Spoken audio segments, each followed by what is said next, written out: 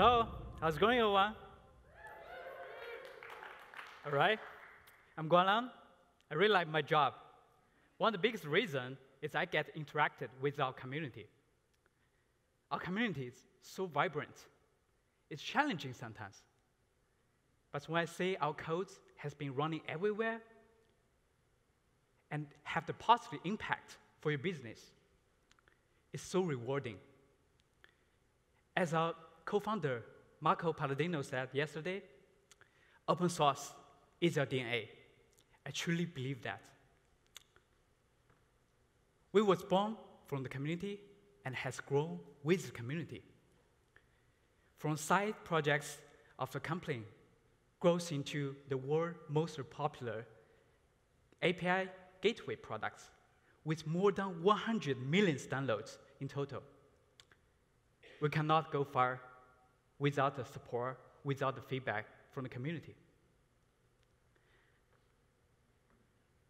Our engineering and product teams has working very hard over the year to deliver a lot of great features. If you're big enterprise customers, you have thousands servers, routes, maybe you have half dozens Kong plugins. You have lots of complexity. Don't worry, we got you covered. We have declarative configuration. You can integrate with your favorites CI/CD pipeline.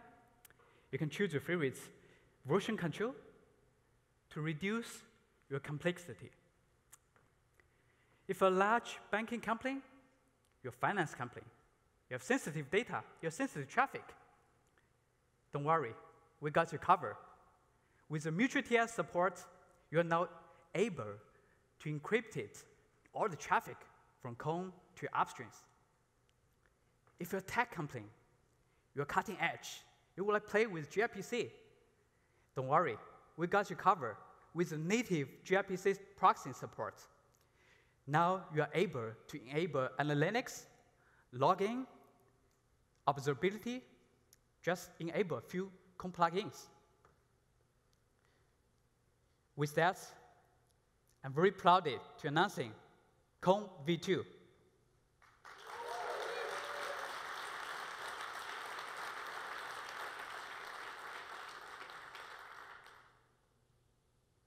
As I mentioned, besides all the great features we've been built over the year, we also spend a lot of focus improving our performance to make our system more reliable, because we are the foundation of the whole company.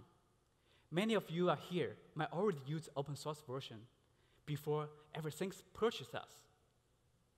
As you can see, gateway is the root of everything. It's make the whole life cycle complete. As a couple of folks might notice in a couple of slides before, there's a cute gopher over there. So who loves Go? Make some noise. All right, all right. So who has Go in production? Make some noise. All right, okay, thanks folks. So according to a survey done by the Go team, in March 2019, with more than 5,000 participants, there's more than 69% are promoter according to the NPS score. And there's more than 89% of the participants says they are love Go in production. I think the Go has been getting much more mature and has very good library to use for networking, for your data analytics, and just get job done. It works great and fun. With that, I got announcing Kong Go support.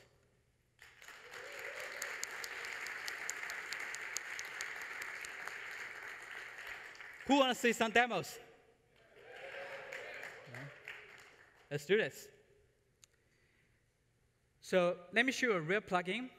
It's a read-write from file logs we already have today. So as you can see, they have access phase, log phase, so it's very similar to what we're doing here, Scrum before for Lua, but it's actually everything right in Go. So let's try to compile that and get started. Underneath that, we build a Go bridge to make our internal talk to the Go plugins and provide a Go PDK to allow you to write plugin inside of Go. Next step, let's make a request. As you can see here, there's a header returns. There's nothing fancy here. What the purpose of this request? We will have this Go plugin right into your disk. So let's check the disk file. As you can see here, the file has been successfully injected the log entry of there. So let's make some changes on Go plugin. Let's comment the access phase to add a header called consummit here. So the message will be hello from consummit. All right, let's recompile those things and restart. Okay, let's make another request. As you can see, the header has been successfully injected. So easy as that. You can use your favorite Go language working with Go.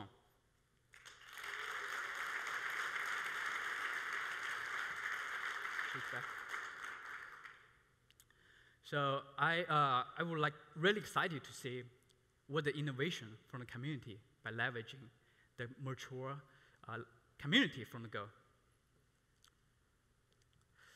One of the customers chat with me. They are from Asia. They are one of the biggest e-commerce website. They told me, we have tons of traffic.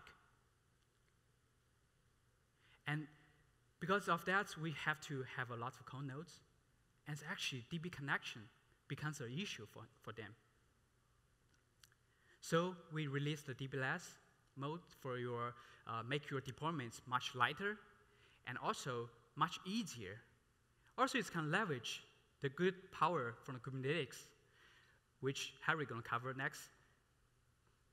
But we do not stop there. We keep pushing for innovation.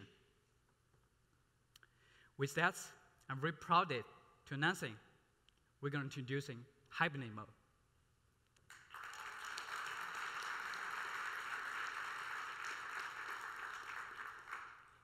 It has our newly added data plane, control plane separation. Let me explain how it works. So from the classical mode that you can see here, every single cone has talked to DB. It's sometimes causing a lot of issues, as I said before.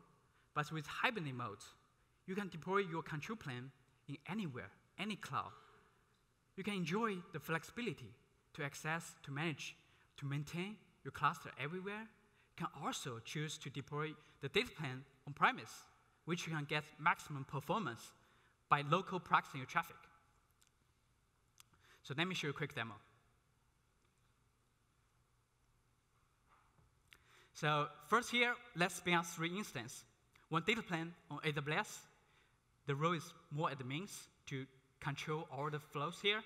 And the 2, one is in AWS and one is DigitalOcean, which is sort of like proxy traffic. They are the data planes set to different clouds. So we are basically doing the multi-cloud environments here. Let's first check the health information.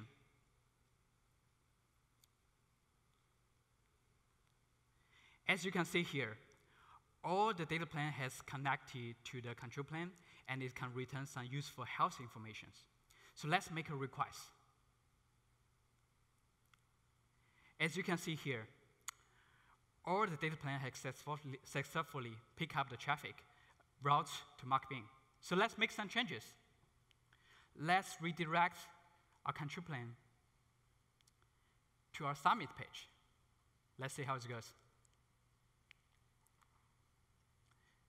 All right, let's make some traffic. As you can see, the data plane pick up the configuration from control plane instantly. All right, so some of you folks might be curious. What if my control plane is done? What's going to happen? So let's try that. Let's kill the control plane. OK, control plane has been killed. Let's try rerun the traffic. As you can see, the traffic can still operational as normal. High availability. All right.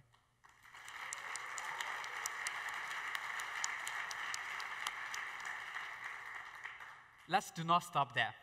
Let's go even further. Let's kill all the data plane. All right, let's try the traffic. So traffic's done. Let's restart it.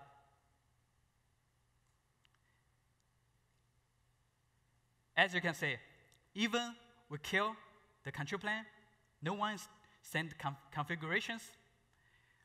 Also, we start the data plane, and you can see traffic is still working.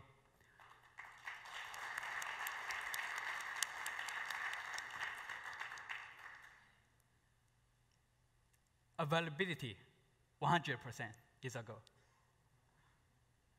All right. So with that,